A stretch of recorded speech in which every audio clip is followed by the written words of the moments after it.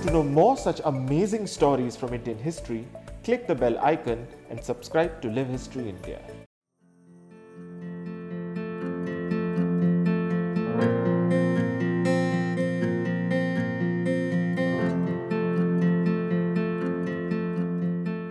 This is one of Bhopal's most historic buildings, the Taj Mahal, situated in the old city's Shahjahanabad area.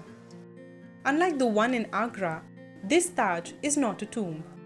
It was the grand palace of Nawab Shah Jahan Begum, who was as passionate about architecture as the Mughal emperor with whom she shared her name. Despite being one of the largest palaces of its time in India, few even know of its existence. The princely state of Bhopal was known for the rule of its Nawab Begums, female rulers who ruled the kingdom in their own right. The Bhopal state was founded by Dost Muhammad Khan, an Afghan adventurer, in 1707, following the collapse of the Mughal power.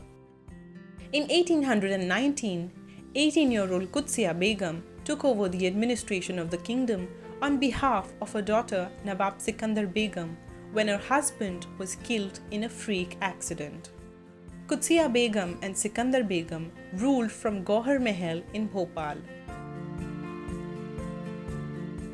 Nawab Shah Jahan Begum built a vast mini-city called Shahjahanabad with a new palace for herself called Taj Mahal and a grand mosque next to it called the Taj ul Masjid. Qudsiya Begum's granddaughter Nawab Shah Jahan Begum took over the reins of power in 1868. She modernized the kingdom's administration, raised its revenues, and introduced railways. The increased wealth of Bhopal enabled her to indulge in her greatest passion, her love for architecture. The huge palace took 13 years to complete, from 1871 to 1884. It was one of the largest palaces of its time in India. Following its completion in 1884, the Begum was so happy that she ordered a 3-year-long celebration called the Jashn-e-Taj Mahal to commemorate this event. The architecture of Taj Mahal has British, French, Mughal, Arabic, and Hindu influences. It contains 120 rooms, a Sheesh Mahal, and a Sawan Bhado pavilion, which is an elaborate fountain-like structure that simulated the effect of rain. The palace was kept cool by the winds blowing in from Bhopal's lakes.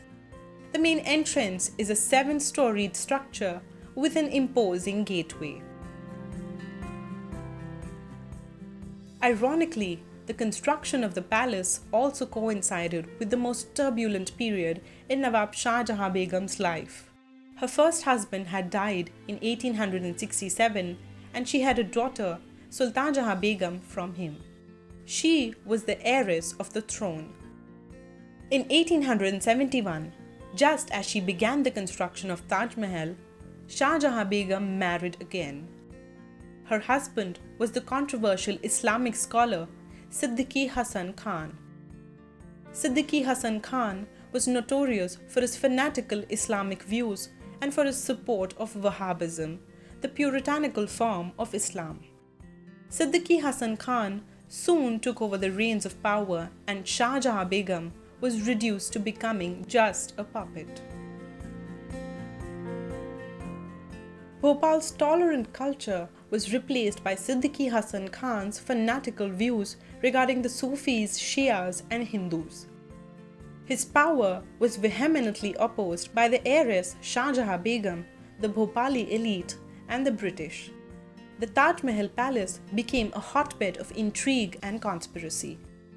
Finally, Siddiqui Hasan Khan was deposed by the British in 1885 and he died 5 years later. Shah Jahan Begum too died of cancer and was succeeded by her daughter in 1901. Bhopal's new ruler, Sultan Jahan Begum, hated the Taj Mahal Palace as she associated it with her mother, Siddiqui Hasan Khan, and some of the most painful memories of her life.